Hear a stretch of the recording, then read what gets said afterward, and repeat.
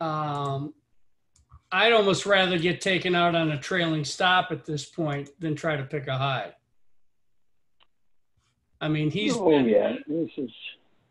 in forever in this thing. He's been in down here since the 130s. He's been long the 30-year. Yeah, beautiful. Yeah, it's a great play.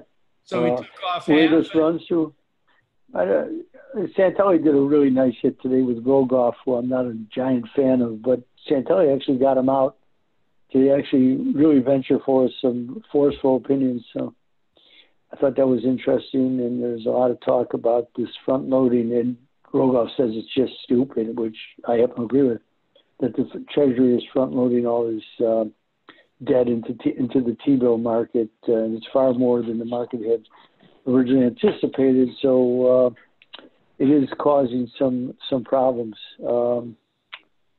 But but we do have of course, the Fed today, and I've talked to a few people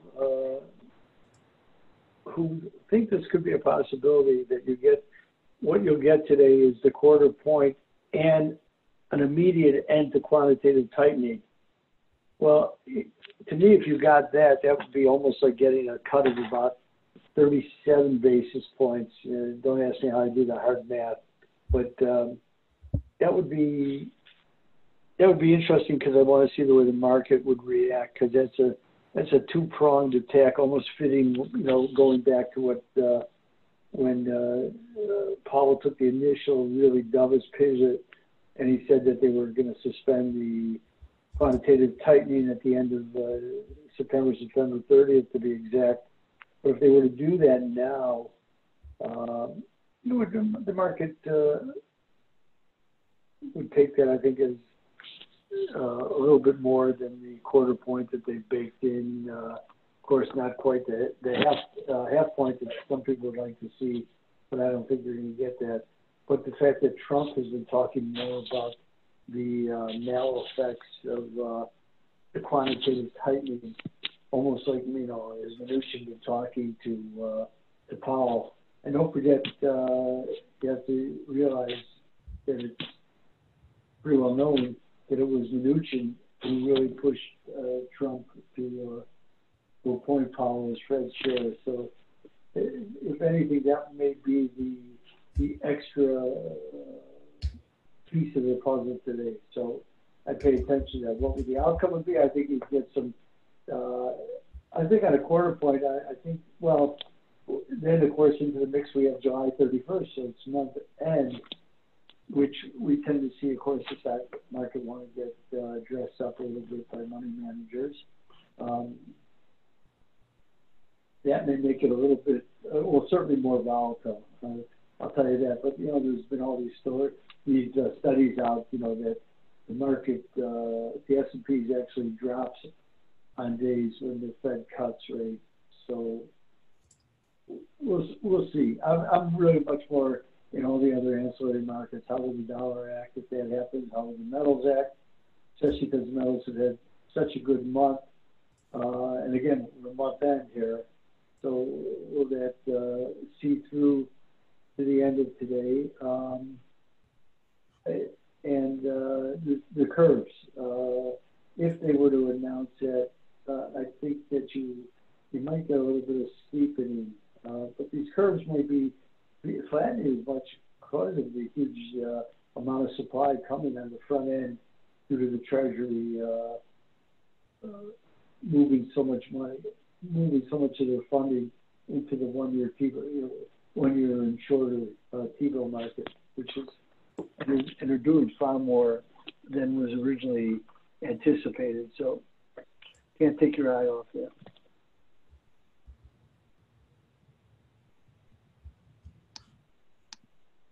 Okay. Yeah, there's a few people coming in from Pax's room. Guys, when you come in, try to mute yourself and turn off your video. As beautiful as everybody is, what it does is it when guys are looking at a screen, it shrinks my screen.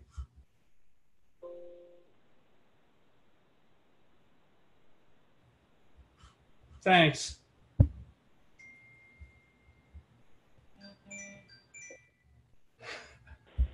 Hey, Danny. Ira, a little bit earlier today, we were talking about the HFI account by the banks. Yeah. Held for investment, and I don't remember if it was Brian or Ezra, and I suggested that they ask you about it and what role that could play in all of this. Well, when you talk about the help for investment, you're just talking about the self-sustaining, so what they invest themselves on the short end and to meet the regular requirements.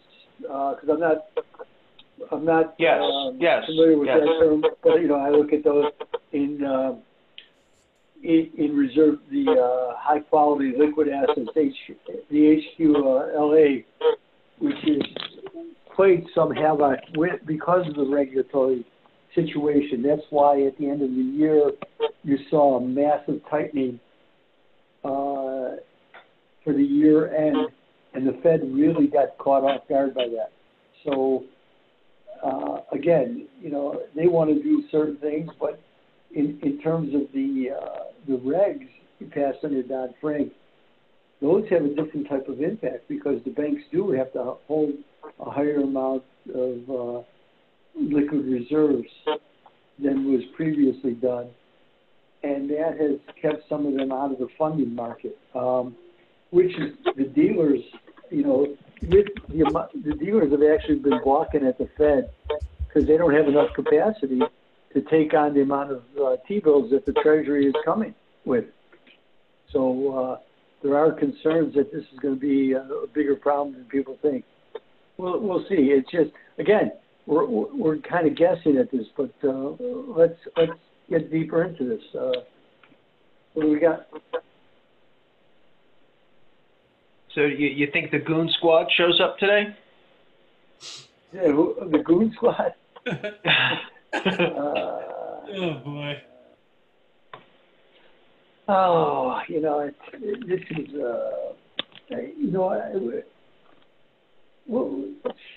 this is really a hard one. But again, does he cease quantitative tightening immediately? I think the market would view that as probably the most dollars combined with a 25 basis point cut. I mean, there's so many opinions running out there, how the market is reacting. And, I don't think that's why the S&Ps are up. More significantly, will there be something coming out of the Chinese negotiations right after Powell, delivers up whatever he's going to deliver up? Are they going to come forth with a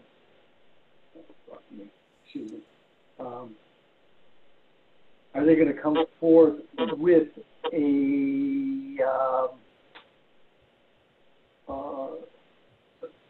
positive, something positive as far as trade? And because Trump set the table yesterday by being so negative, which again, I believe that he's using Powell to his advantage, and saying, hey, I'm going to get my way one way or another. So tell me the way you want to do this. So what you're thinking is the Fed is not going to be solely data dependent. They're going to be affected by politics as well. They're not data dependent. There's no way that if they were data dependent, we'd be talking about the possibility of a rate rise, not a rate cut. So exactly.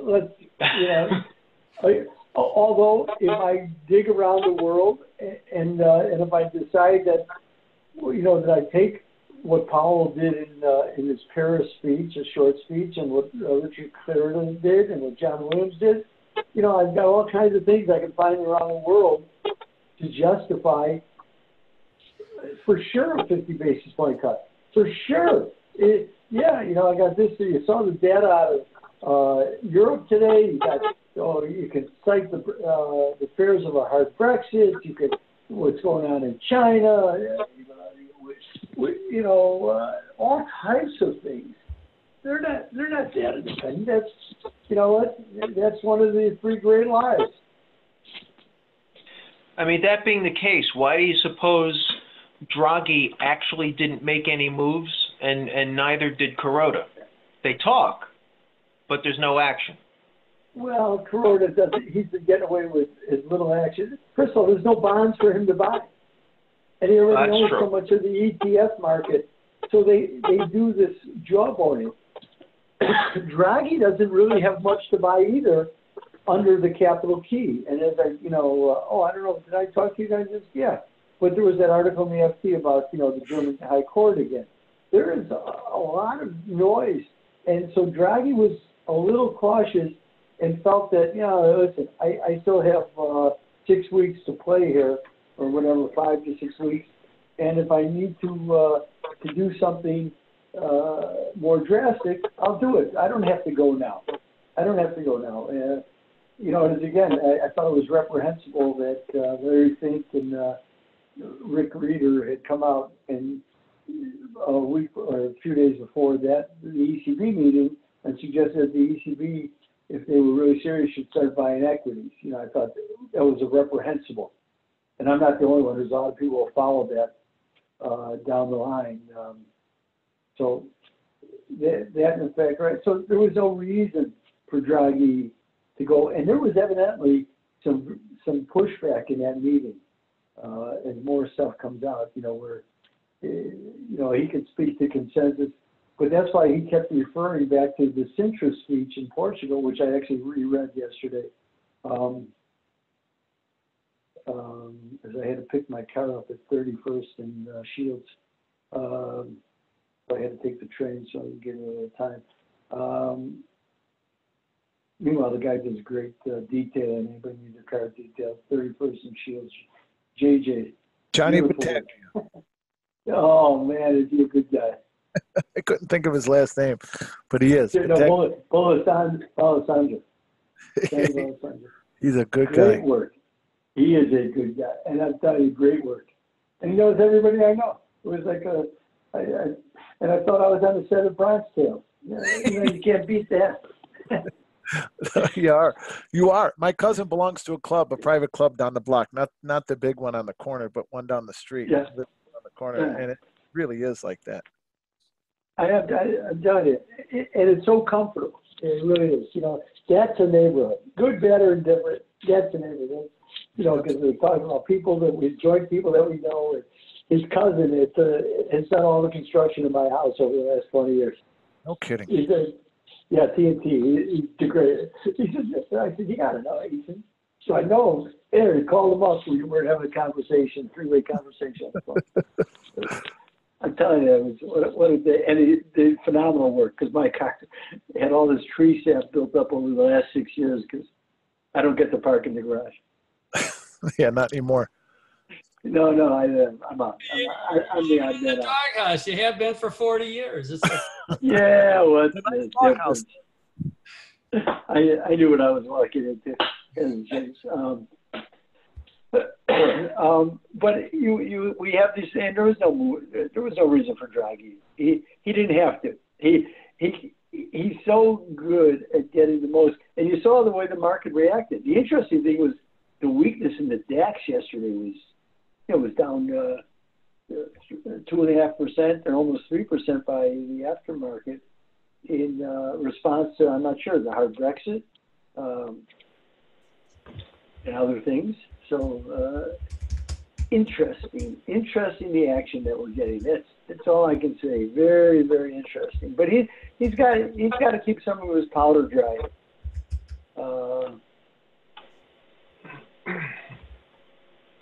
And so will be. I'm also watching. If I was right that they have because I'm kind of thinking they may have something positive done, but the markets are telling me right now I'm wrong. Because I thought we were going to see a late rally in the soybeans, but they're not. They're breaking. They're going the other way. So there is no secret deal. The metals are getting trashed right now too, unfortunately. So. Yeah, and the miners have been under pressure since the opening range. They've been going down. Yeah. And I'm not getting out. I don't really care. You know what? This is month end. Or they're putting a lot of pressure on it. Listen, they've had a great month. A phenomenal month. So it's profit time, as we say. Take those profits. So you're seeing some of it, because they've had such extended moves. Yeah, I'm looking at Newmont down $1. That says a heavy move. I know we've discussed, Bungie had a big move this morning, but that was based on the percentage, they had big earnings coming off of their owning of Beyond Meat, which shows you that they're at least looking forward. So that was actually a pretty good move for all the wrong reasons. It's not why I'm long it, so that was a cherry on the top. So Ira, what depending on how the market behaves today, tomorrow, what trades are you interested in putting on? What strikes your fancy? I'm going to be looking at the steepeners. If I'm right, did they end quantitative tightening? I think that we should see some movement in that because the market will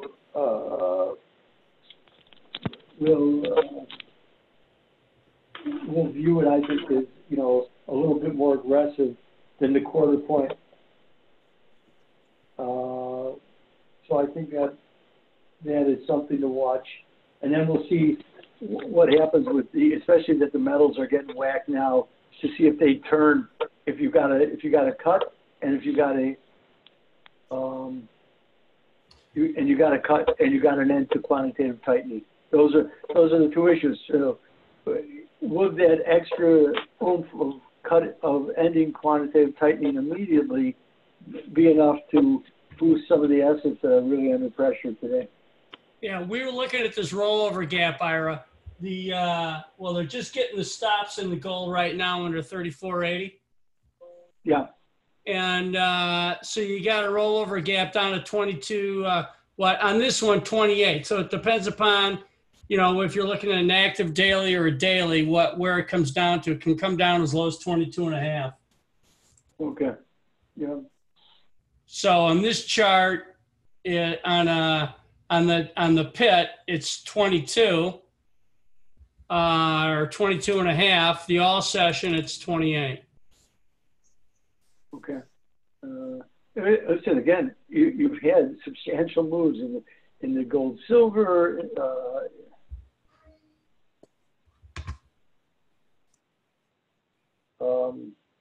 So listen, I'm just going to see the way they react, and don't forget, you have to go put your charts up and look at June 19th, which was the day of the last Fed meeting, and the volatility we got off of that. So it'll tell you exactly what could happen here. Yeah. Well, I think the behavior of the European markets since the ECB last week is a pretty good canary in the coal mine. Why do you say that? Well, they've done nothing but decline. Yeah. Since ECB, what was it, Thursday? Yeah, Thursday, right? Yeah, I mean, the DAX movement has been, but, some of that, too, is anticipation. Don't forget, if they reach some type of soft agreement with the Chinese, I say soft, meaning that they'll get a headline and it won't be as much as anybody wants, but it'll be something. I really look for Trump to move on Europe.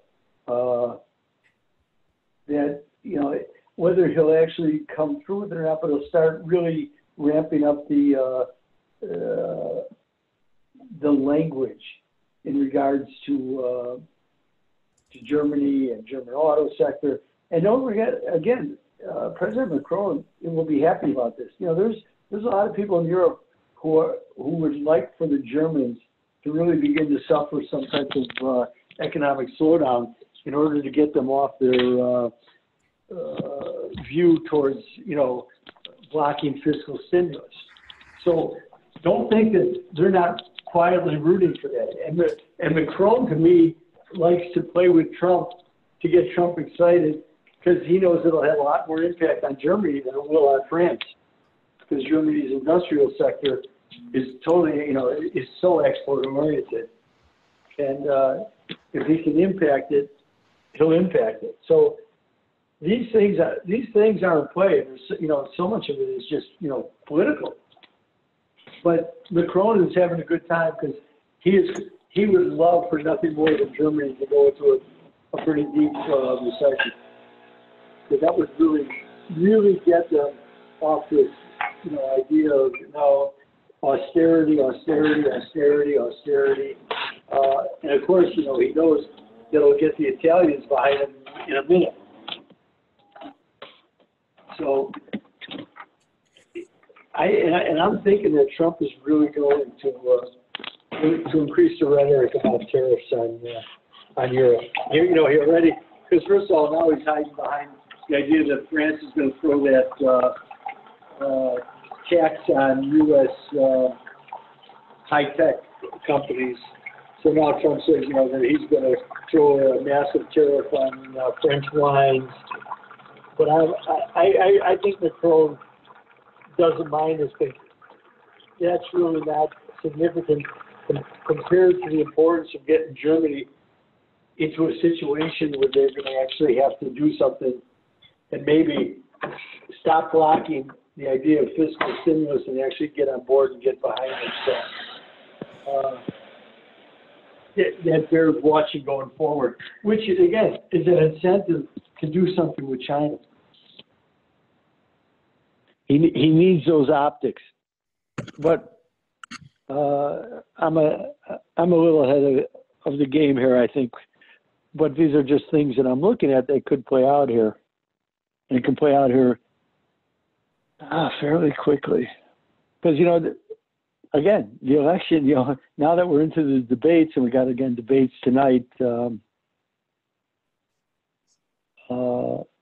there's not,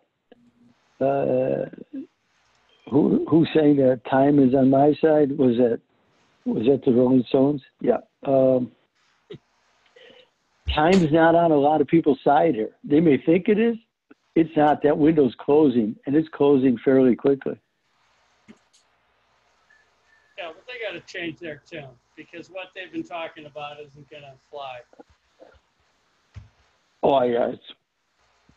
Which ones are we talking about? Because it's got a lot of ball.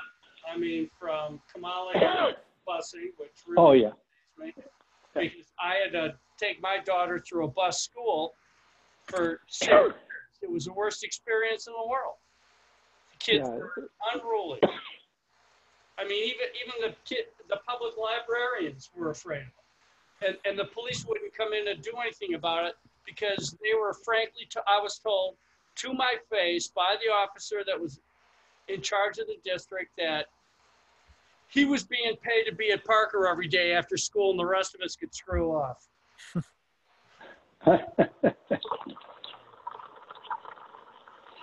Listen, I grew up in the city. I went to city schools, and I was involved in. I wasn't bused, but they were busing in from various parts of the city. And my mother, who's as fine and as good a person as it was says, I wouldn't put you on a bus. It's not fair to the kids. It breaks down. She was totally opposed to it for other reasons. And we had the first black kids bus in, and it was fine. And a lot of them, it worked out extremely well.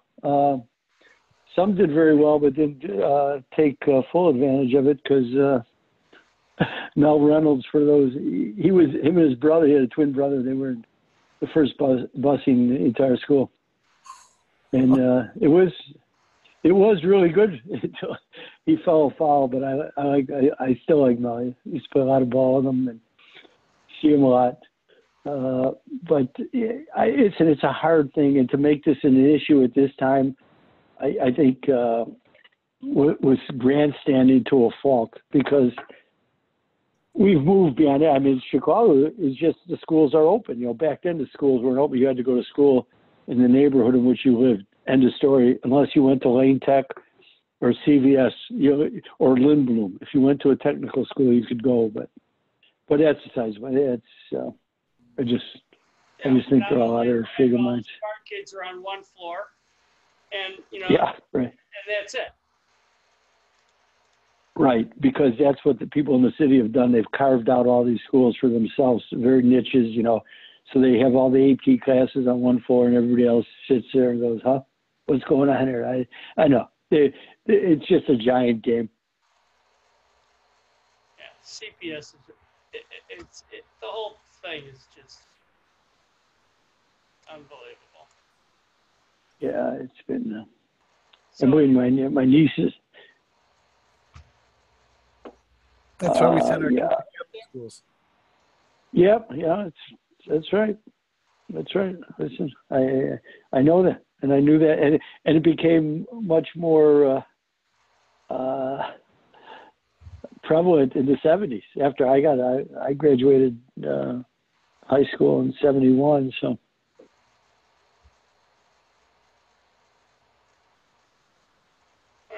well, But the politics are only going to get worse anyway. By the way, until somebody steps up who's electable with the Democrats, and you could see that the discussion is at least taking place. The discussion of finding somebody good to run. Yeah, because I mean that was from what I didn't watch the debate last night, but it is out there. That, and these guys went after them on the attack.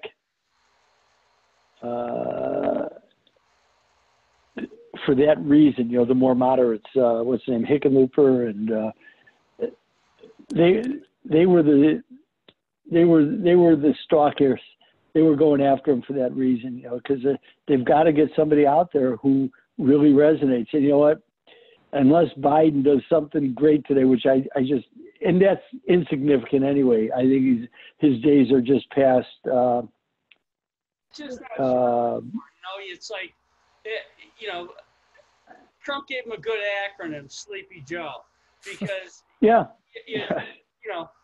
he's on, he's great, but he's just not on all the time, and you can't do that in a campaign, and you can't do that when you govern.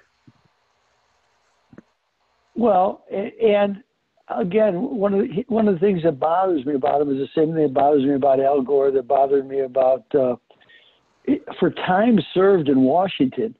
They really haven't learned much, because the fact that he has as many slip-ups. Well, I mean, what have you been doing? True, I'm offended by it because I know what it takes, and you guys hear me and we engage.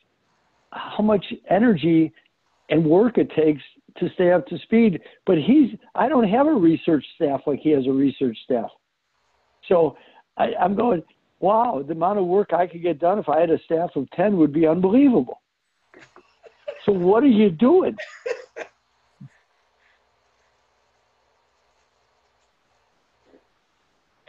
What exactly are you doing? You have so many missteps when it comes to discussion about policies, and it is really one of the things that truly bothers me the most is that what have you been doing? You've been there 40 years.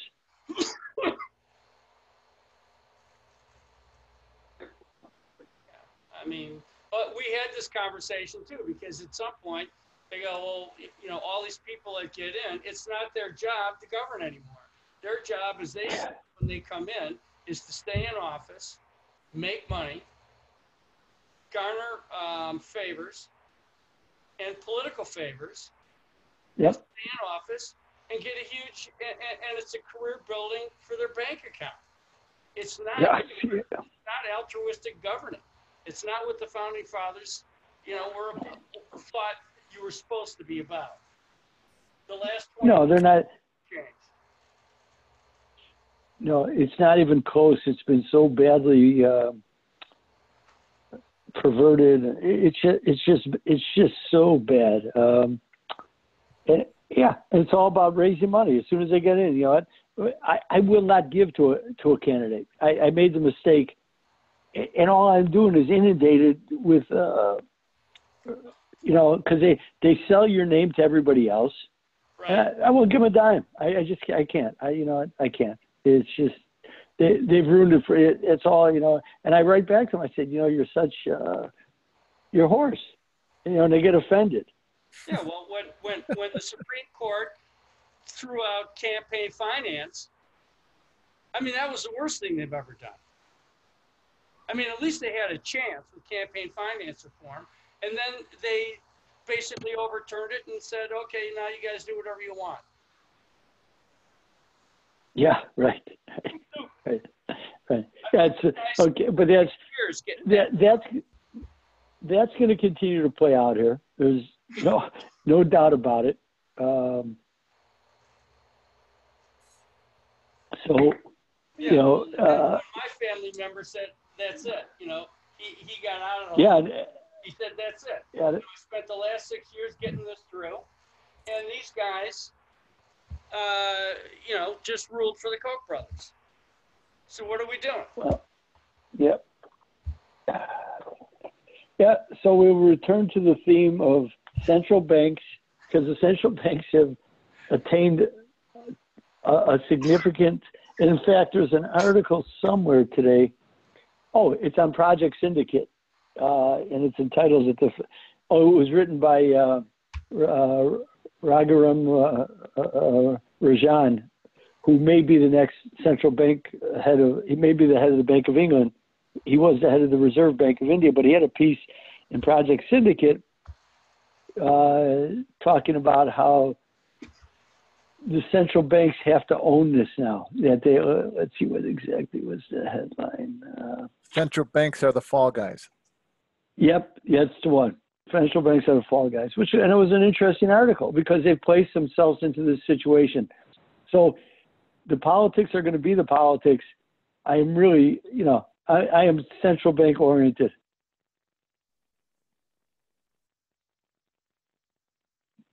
It's going to be interesting today, to say the least, and it's going to set the table for market volatility going into the end of the year. And I'm really looking forward to see what story it tells and how the markets are going to tell the story.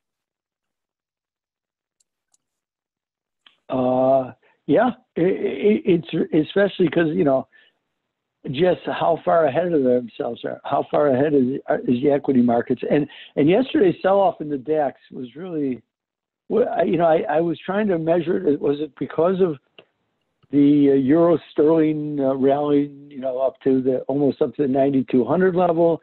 Is it the fear of Trump going after the Europeans, especially the Germans? So what is going on here? But something definitely was dramatic yesterday to drive the DAX down to that level, which makes it very, again, very important to watch because we are in this dynamic place, and it is dynamic, and yet it's like I haven't posted yet. I did a podcast yesterday with the Financial Repression Authority, and I was on with this woman who I didn't know from Bank Credit Analyst, which I used to have a lot of respect for. And it was interesting because she was much more status quo than I think about. But that's because they mine so much data and put out so many charts, and you can always hide behind that data. You can always find something to make your case. Always.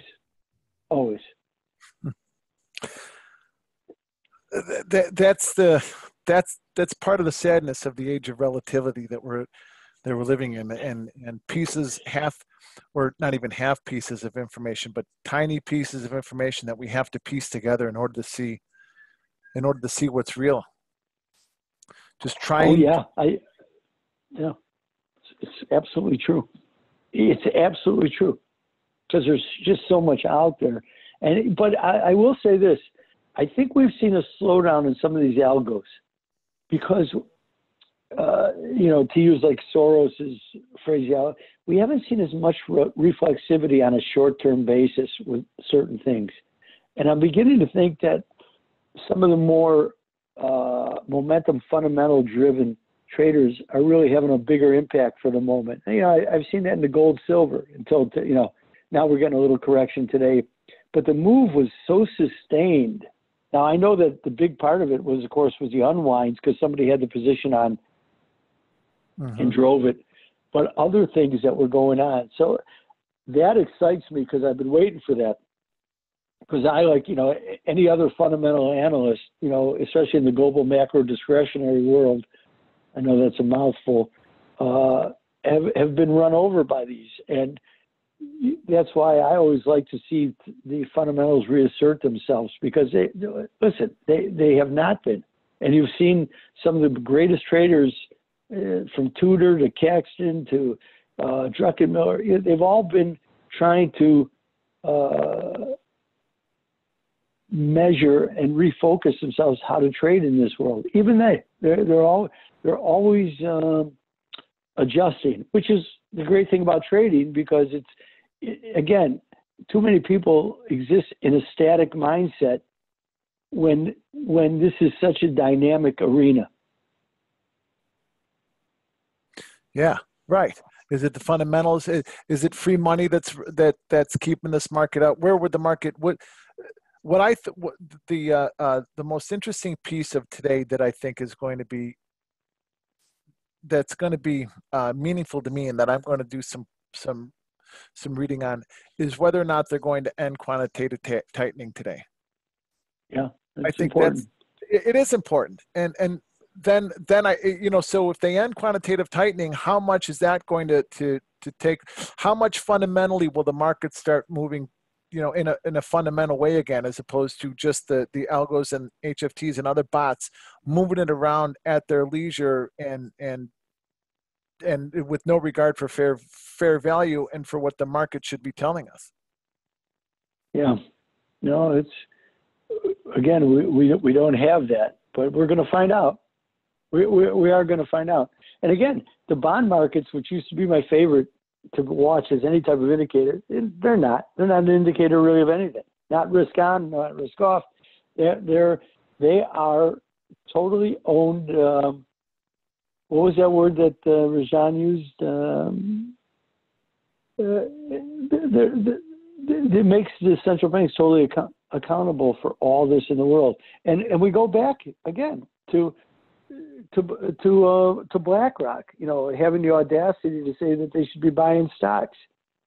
Geez, no, they should all be stepping back and taking a breath and seeing and giving it this time. And I always thought that Jay Powell was on that path, but he just couldn't take the heat from the sell-off back in December. You know, actually for the last quarter of 2018, it just got too much for him. Which would have let market forces correct itself, as it would have. Yeah, what a novel idea! What a novel idea that would be. Yeah, I know, it's pathetic. But that brings us back to what you were just saying. Is it's fun to watch fundamentals come back into play again, and the algos to quiet down. Right. You know, absolutely it is. Absolutely, it is. It's very important. Fundamentals come back and drive the show, Matt. Seriously, and have the elites suffer pain. Yeah, how about that? Yes. Yeah. That would be one of the conclusions of that simple Aristotelian logical argument, wouldn't it? Is that it would cause pain for the elites, for the East Coast elites. Yeah, if you believe that, I have a bridge in Lower Manhattan that I'd like to sell you that I don't own. Well, let me see. Yeah, that's okay. Yeah, let me see if I can raise the leveraged funds that I don't have, that I don't own, to buy it. Listen, do it using some CLOs, you know, and then you put a toll booth on the bridge, pedestrian and car. Oh, you mean like Chicago with the parking meters? Oh, yeah, that's an easy game. Yeah. But that's right. And again, as my friend Kevin talks about, that the elites never got discredited; they got rewarded. Unlike in 1932 under Roosevelt, when the elites under the Pecora Commission really suffered, and the bankers really suffered. There was no suffering here; they got rewarded. And let's raise the minimum wage to $25 an hour in order to solve income inequality. Right. Wipe out really harming small businesses. But that's why Lizzie Warren resonates. You know, she does get that right. She just has to venture far further afield. But if $15, if $15 is the magic number, why not make it $100 an hour? You know, if that's the solution, make everybody rich. Yeah. Okay. Or better yet, you know, give everybody $1 million a year. Hey, you know. Yeah. Ira, you know what I can't understand? How come nobody stands up and says it's not the government's place to decide what an entry-level worker with no skills should be paid? Nobody says that. All they do is talk about, jobs, jobs, jobs. Well, there are people talk about it. They're just not the people you say, you know, because again, should, you know, and this is not the place for these philosophical arguments, you know, of, you know, free market capitalism versus, because that doesn't exist either. We see a lot of crony capitalism, and that makes the attack on the whole thing resonate more because everybody can see it. You know, okay, yeah, I got it. I know what you're doing. I see what you're doing, blah, blah, blah.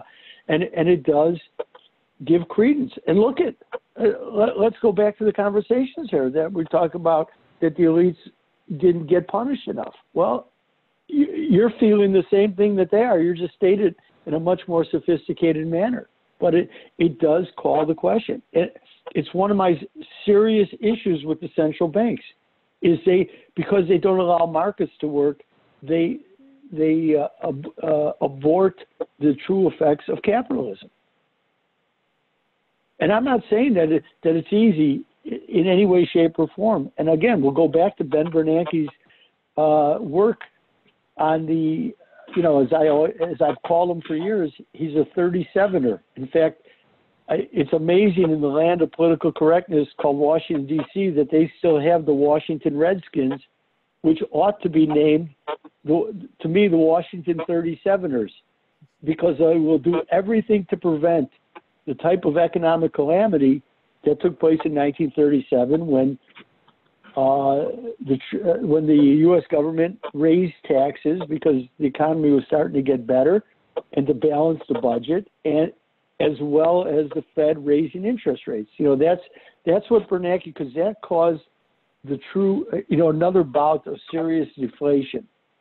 And I wish these idiots on TV, again, would stop talking about inflation and its impact when everything, it's the opposite side of the coin that's true, is that everything the Fed and all these central banks do is because they're fear. They live in the fear of a deflationary spiral. Everything Bernanke did was to prevent a deflationary spiral. And we're living with the effects of it, and that continues to be the modus operandi of all the central banks. It seems like they're working. They're working more and more in continuum with one another, and you know, in conjunction. Oh, they are. I swear, every speech is the same. I'm not making that up. Go and look at their speeches that they give. They're all the same. I go, do they have one speechwriter? What are they? What is this? A 3D printer just spinning out? Because it's all the same. They use the same words. It's all the same, and that's Bernanke's legacy, by the way. You know, I'm just not there with him. You know, it irritates the hell out of me, to tell you the truth. Everything that he did. Yeah, central banks trying to smooth economic gravity, then incentivize as a result excessive debt. Excessive debt creates fear of deflation, so therefore we have to inflate, right? It's this what kind of cycle? What's the word I'm looking for? It's a feedback loop. A feedback loop of bad behavior.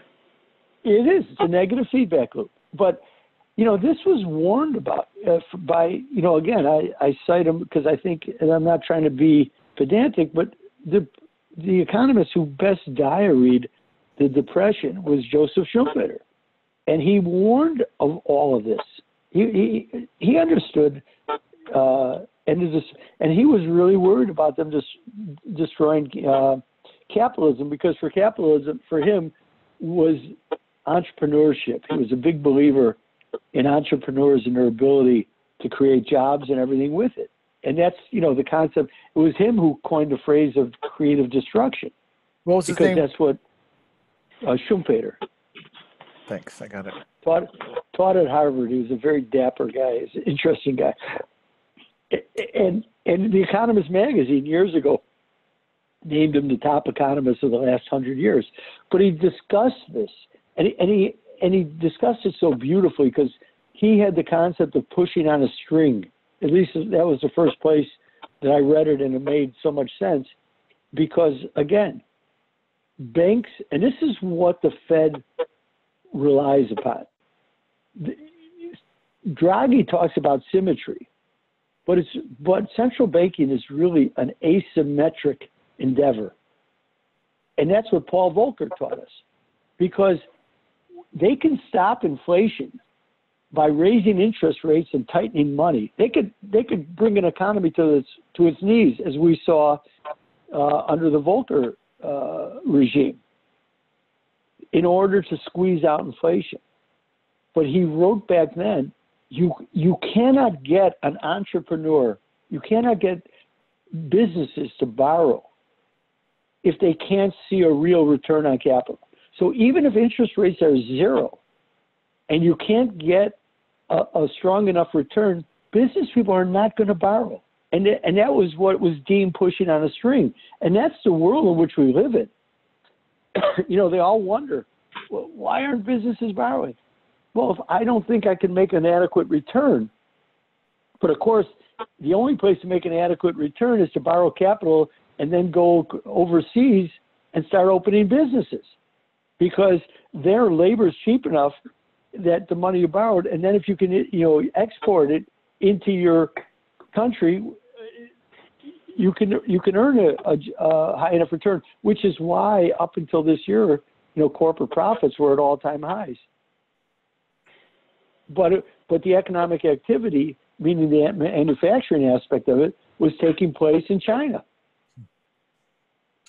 But see, and that's why the first move, and you just heard Trump throw this out there. I don't know whether he did or somebody in that meeting that that took place about a dollar depreciation, was capital controls.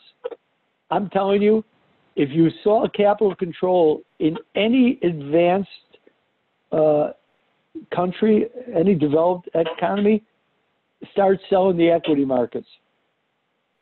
That is as anathema to this whole thing as anything, because if you put on capital controls, it's not going to, the fact that it makes it into the discussion, somebody was a lunatic, but that would shut this all down. Corporate profits would disappear. And believe me, I'm throwing that out there. That would be the ultimate negative thing for equity markets. I don't care where you took interest rates, but that was the whole concept of interest rates at zero.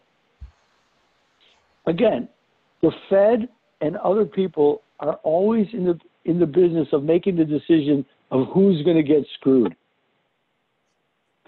That's the work of Carmen Reinhardt, who wrote with Rogoff on her work with financial repression. But that's the same with taxation. It's always making a decision of who is going to get screwed. Take a look at the email I just sent you. I don't want to put that out to the public. Okay. Well, you're not Nordstrom, so I'll get rid of that. You're not Verbo. I'll get Oh, here it is. Let me see. I have to go through all my. Oh, I can't watch a video. Sorry, I can't do that. I'll get to it later. I don't want my computer to melt. But these are the serious issues that are truly confronting all of us, that are lock, stock in front of us. But it's all a determination. Tax policy is the policy of who's going to get screwed. Is Russell Long, and it is the Senate office building is called the Long Building. It's Russell Long in the 50s cited this. You know, he had a little ditty. Don't tax him and don't tax me, tax the man behind the tree. Because you're always looking to see who's going to pay the price. Who's going to pay the price? And that's, you know, again, economics is the study of the creation of wealth. Politics is the study of the distribution of wealth. And if you think of it in that term, things really begin to make a lot of sense when you look at the policy. That's why I study political economy, because I can't divorce one from the other. I don't care. The data are the data. Okay, I get that, and I understand in a pristine world how that's going to affect potentially interest rate policy as set by the government. But ultimately, look at taking interest rates to zero was done to try to get people to spend money. If you're a saver, to take your savings out and spend it, to get velocity to your money. That's what zero interest rates were about. And it punished savers. Well, if you're not paying me for anything for saving, I'm not going to save. And Bernanke openly admitted that in Jackson Hole in 2010 when he used the phrase portfolio balance channel. So the fact that you weren't getting anything on your savings was forcing you, in the spirit of John Maynard Keynes, to embark upon animal spirits. Now, that can be investing in the stock market, but it can also be entrepreneurial actions, what Keynes called the animal spirits, where him and Schumpeter agreed on a lot of things. And that was to motivate that. And he called it the portfolio balance channel, moving away from savings and bank accounts into the equity markets. And it was by design. I understood it. Shame on me for not being long. I did begin to, in 2011, to buy more stock than I had ever owned in my life, because it's just never been my, I mean, I could buy S&Ps and trade all day long, but to be a longer term investor, I always felt I took enough risk in everything that I do in my life as a living that I didn't want to put everything I ever made at risk every day. But that's what the objective was. It was to punish savers, and on the flip side, to reward borrowers, because the lower you pushed interest rates, the lower borrowing costs went, and you were bailing out those who carried a lot of debt. And if you think of it in that terms, really things are easy to understand, and you just have to admit that's what's going on. And it's really the same with taxation. The struggle over taxes is to always figure out who's going to bear the brunt. And unfortunately, it's always been the middle class, which is why we have a tax code filled with loopholes. Because one's the headlines, the other's the effective rate that actually begins to take place.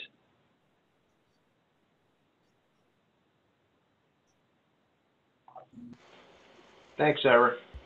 Yeah. Right. And so the story unfolds. Well, and that's not, that's an apolitical statement, by the way, because they're all guilty of it. And it's not Democrats, but it's not, because they all go ahead. Listen, the Democrats have run this country, especially in congression, where tax legislation really gets made, far more than the Republicans have. And they all have their favorites, and they all pick their favorites, and who's going to, that's what goes on. Why do you think? I've always said you don't need you don't need campaign finance reform. You just need tax reform, because if you wiped out these loopholes, campaign donations would dry up, except for those who are really involved with an issue. But if you did tax reform, you wouldn't have to worry about campaign finance reform, because a lot of these big donors, bye-bye. Oh, yeah. And they all know what's going on here for it if they've got a good PAC guy, because they all go to dinner 5 times a night or 5 days a week at 10,000 plus a head. And they all sit down and they all talk about what's going to get done. I'm going to tell you what, the most honest guy to listen to is Alan Simpson. and it's really my big beef with Obama. I have other issues with him, but he put together that Bowles-Simpson, which was a buy. Had he seen that, he walked away from it as fast as he could because a lot of Democrats were opposed to it. But that was the beginning of real tax reform in this country, and it was a bipartisan effort. And it had real. I mean, I read it twice, but it stepped on too many toes, and they couldn't run away from it fast enough because a lot of them were big donors. Yeah, and it made sense. It was. Yeah, it did. And they all rejected it because. Well, Obama could have pushed on it, but he didn't have the leadership. He you know what? When it came to economics and Wall Street, I think he just was not knowledgeable enough, and he was easily intimidated by the money. I don't know that to be a fact, but that's my sense. Which is why he had to swallow guys like Tim Geithner and Larry Summers, because he didn't feel comfortable enough challenging certain aspects. And Alan Simpson became an ally of his if he would have understood what was taking place. And Erskine Bowles was great. I have a lot of respect for Erskine Bowles. And it was a really nice bipartisan effort, but just did not have the intestinal fortitude to see it through.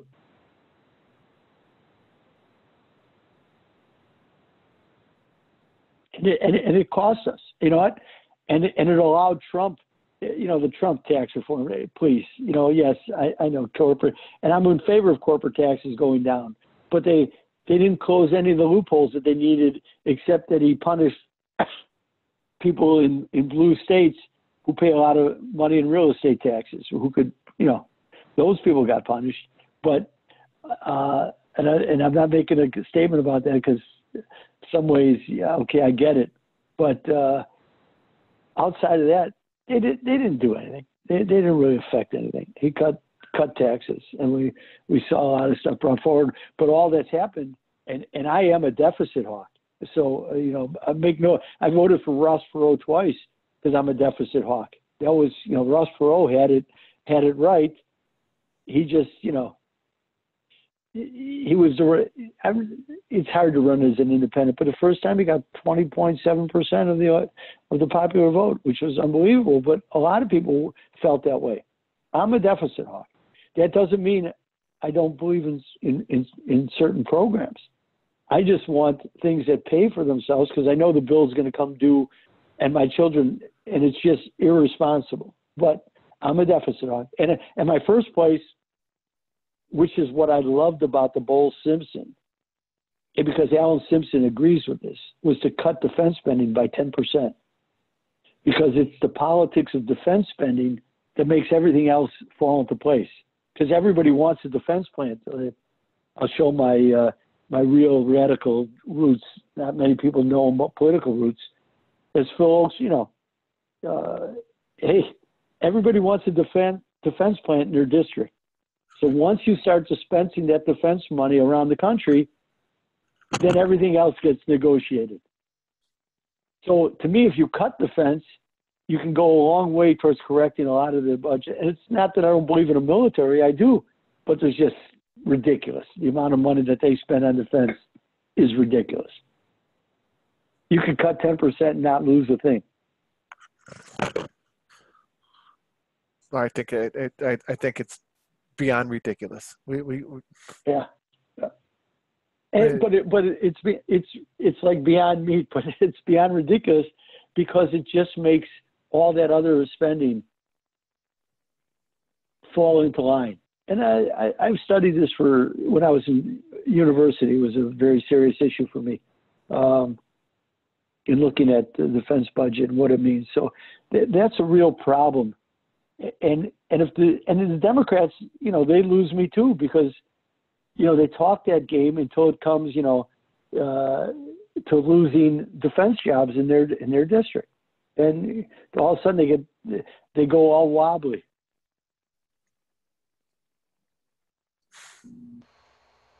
Yeah, well, it's all about who they're getting paid by. Yeah, It always is. I mean, when, I took a little tour in 91 and 92 with my brother. I mean, it was like, okay, this is how it really works. And then when you see how it really works, it's disgusting. It's just like the skylight guy that left. The skylight's $800. The labor for these guys to come over is 200% more. You know what? Yeah, that's right. And people, unfortunately, in fact, I have it sitting in front of me. My 8th grade I have it because we're cleaning out the house. I have my 8th grade Constitution study guide because in the Chicago Public Schools you had to take a Constitution test in order to move on to high school. I don't know if they still do it or not. They do. But it's a very intense. Yeah, I have it right here, right in front of me, because we found, I don't know where we found it, but it's actually quite good. There's only 24 amendments, so it is. It's fascinating the way that this plays out, but it really does real harm. Does a lot of harm, and again, I am a budget hawk, and I know where the problem begins, and you have to be honest. But it really takes a bout of leadership who said, somebody to say, hey, I don't care about being reelected. Here's what's going to happen.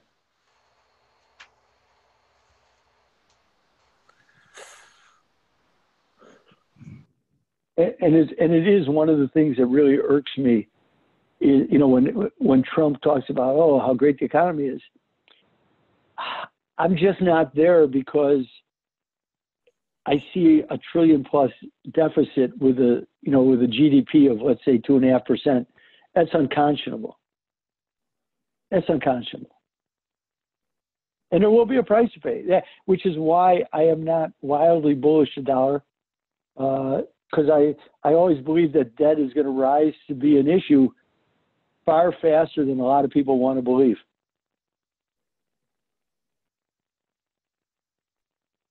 I don't think there's any escaping it.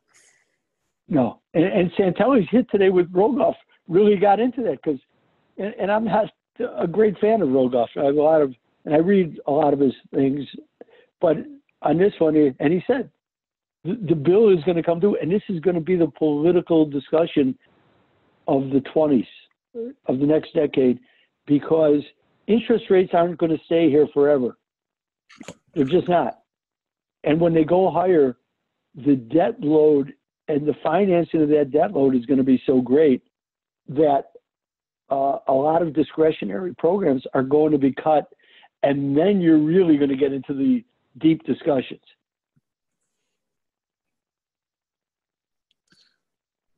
Rogoff is a definition of a swamp creature, isn't he? Oh, yes. Yeah. Well, he was the chief economist for the IMF, Harvard, he's got it all.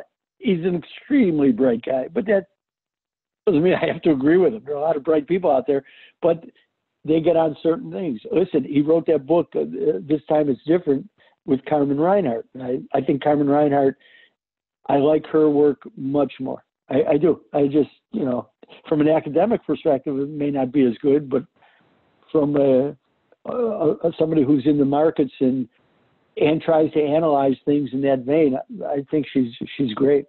And she writes beautifully, and she speaks beautifully. I've actually gone to see her speak a couple times, but one time it was fabulous.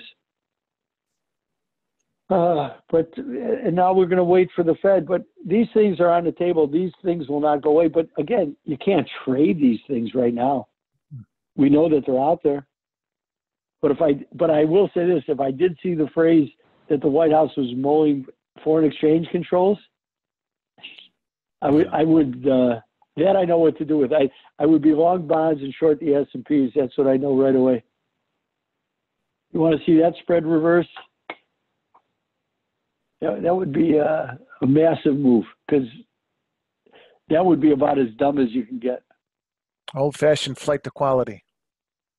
Yeah, well, it'd be the end of the free flow of capital around the world. So we can take that apart and do the math with that. And that would be a dynamic change.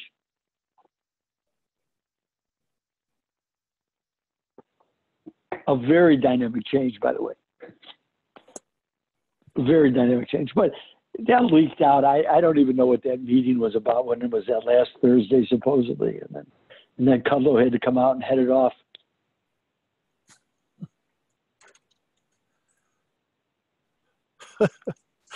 I sometimes I feel bad for him when I see him.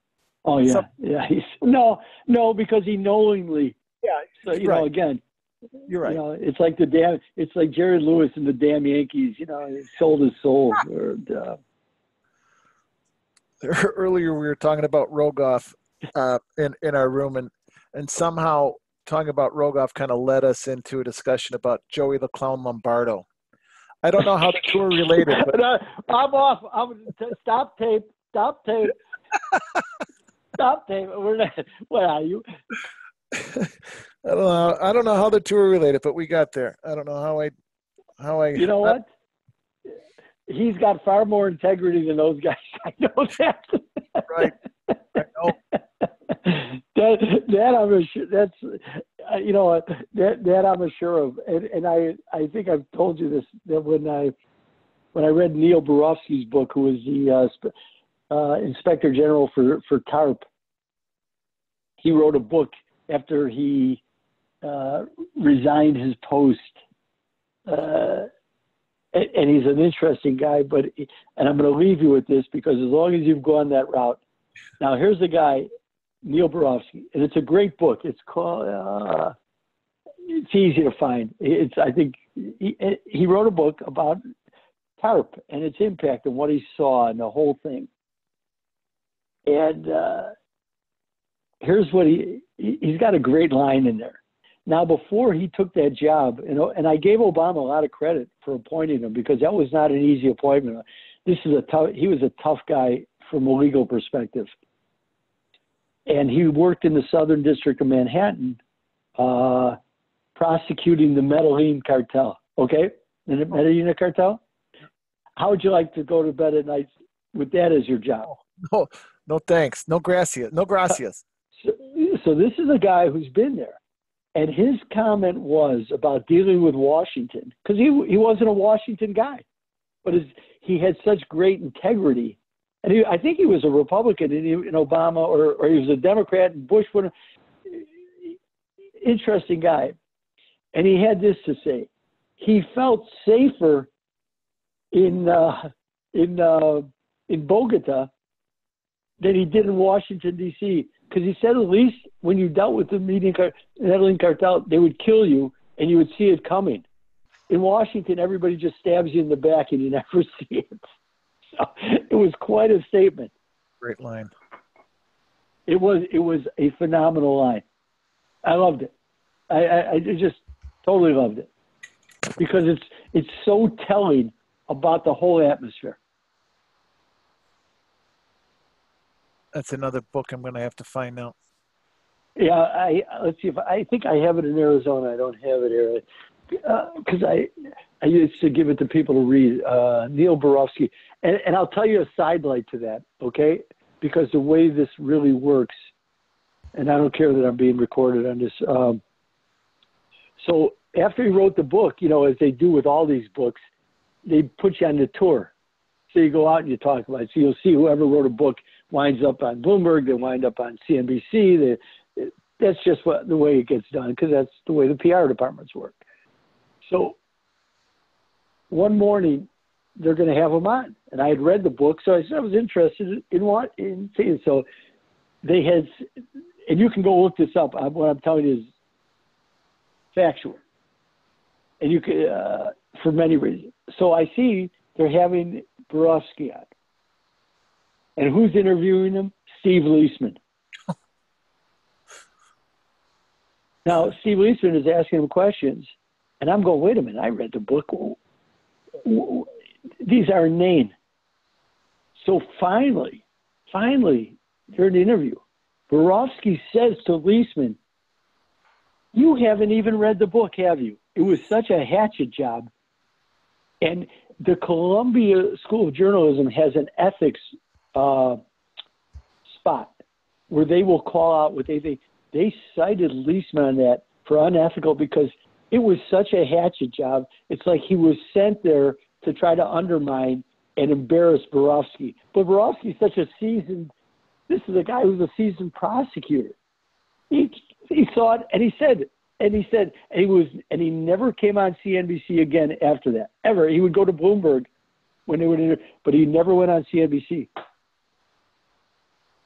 It's one of the things why I have disdain for one of the reasons I have disdain, because that was despicable. And I watched it. And the fact that I had read the book, I was very cognizant of the discussion in its entirety. And I said, this is crazy. And finally, Borofsky turned to him and said, you haven't even read the book. And that was the end. That was the end of the interview. Oh. And I'm going to leave this. It must be that they've got nothing out of China because the grains are getting hit pretty good here. So yeah, I'm going to say that. Discussions to continue in September, high level in Washington. Okay. So nothing immediate. So, yeah, it's again, that's why the beans were not doing anything with them. I wanted to see the way they acted. If they started to move up in rally, I said, well, something's positive. Evidently not. Because I don't think the Chinese need a trade deal for the purchase of the grains. They'll just buy them when they need them. I agree with that, but it would have helped the optics of it. I don't think they care. Oh no, not that they care. I'm talking about for the farmers. It would have helped the optics of it, because again. And this is my problem with Wilbur Ross in the way that they did this with putting the tariffs on the Chinese, which directly led to the soybean import fees for the Chinese, was that they did it right when the Brazilian harvest was coming in and the bins were full and there was an alternative. And what's happened, not only have farmers taken a hit, they have 40 years of goodwill. Let's think of it in terms of what Wilbur Ross could possibly understand, which is buyouts. When you buy a company and you spend, if it's an $80 billion buyout and $10 billion is goodwill, which gets written down over the years, you understand what goodwill is. So all the efforts you did to build this up have been destroyed. You spent 40 years building a market up for American farmers. And now you've chased them to your biggest competitor. Well, what's the goodwill loss in that? I would say, well, I don't have a true calculation, but it's in the tens, if not maybe $100 billion, because there's been a lot of energy put into developing those markets. Now you just blew them. Because you were able to force them to an alternative supplier. Can Brazil replace U.S. production? South America? They have. Yeah. Brazil's huge. It was a gift delivered to the Brazilian economy. It was a gift. By the way, Russia's an exporter of grains now. That's something that's off the radar huge. For people. Yeah. And that historically is, been the Ukraine and Russia, the steppes region, used to be the breadbasket of the world, believe it or not. Yeah. But during the communist period, they certainly weren't. Until Stalin slaughtered the kulaks and expropriated all their property. But that was the breadbasket of the world, and they're back to exporting a lot of grain. But it's been hot in Europe this year, so that crops, which is why I thought that they would, in my thesis is that, but it's not bearing out. I haven't been out driving around, but the weather has been ideal. Whoever got crop in the ground is getting a crop, because you've had some rain from the hurricane that came up, and the weather. We had a couple days of intense heat, but we really have not had an overly hot summer. Ira, what I think will be interesting is to see, how much pork and possibly chicken, China might have to import. I mean, American chicken is banned there as it is, right? Well, they produced so much, but that was, you know, the soy meal that was going to feed those chickens.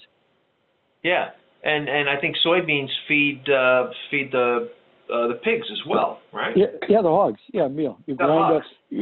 Yeah.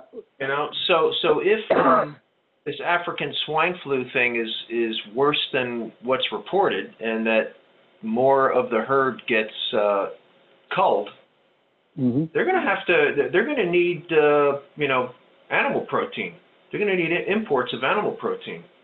Well, yeah, the whole animal, but not the grain.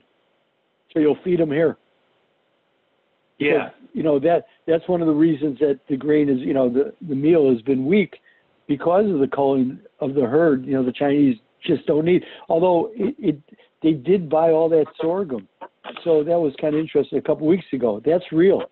They actually they took a huge shipment of sorghum, which I thought was going to open up to more, but I think these headlines, if there are headlines right now, the fact that they didn't, you know, get anywhere. I got to be honest. I don't even know what sorghum is. It's a feed grain. It's also used in ethanol. It's not grown everywhere. Texas, in the Panhandle, I believe they grow a lot of sorghum. Illinois has some, and it's a good crop to rotate. You know, because in order to have efficient agriculture, you have to rotate crops. But it's a rich source of nutrients for feed. Okay.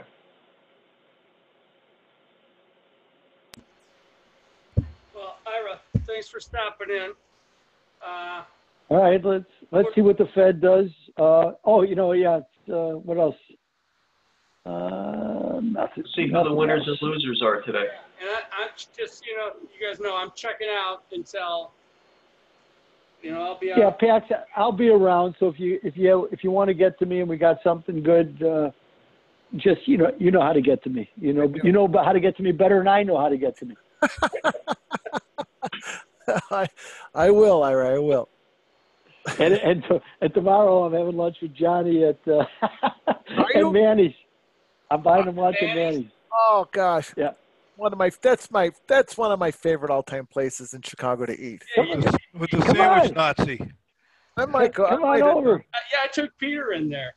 Oh, it was funny. I'll never forget. Oh, the sandwich Nazi. You know, he's Italian, that guy. My whole life I thought he was Jewish. Where at Manny's? You know what?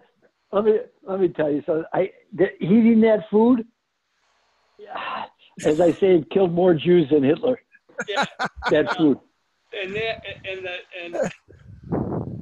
you can join Alfie in there. The latkes are what do you mean, Alfie? They are. Whoa, the latkes. Oh, you are right. That's worth going there for with the applesauce. I'm a big fan of that. It really is. Just the latkes. Yeah. Oh yeah. No, you're right. The corned beef I can't eat, but. Oh my God. But the latkes are worth it. No question about it. No question about it. And they make good soup. They have great soup. Soup and latkes. That's right. Every once in a while, I'll get a Pax, that's it. Come on over. I'll go